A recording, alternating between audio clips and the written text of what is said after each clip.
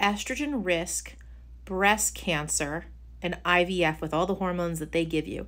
Hi, I'm your local OBGYN. I love women. And this kind of applies to a lot of us that worry about breast cancer risk increasing with estrogen being given. So a bunch of years ago, they did a study on women who previously had estrogen receptor positive breast cancer. And a lot of these patients, once they're in remission, are put on medication to decrease their estrogen levels even more, okay? But some of these women were not done having families yet and required IVF to proceed and have kids.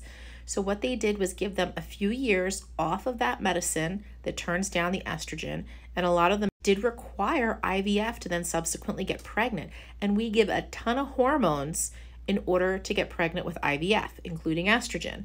What did they find? The women who were breast cancer survivors of estrogen positive breast cancer did not have an increased risk of recurrence compared to the women that were on the tamoxifen or the medication that turns down estrogen for that entire time.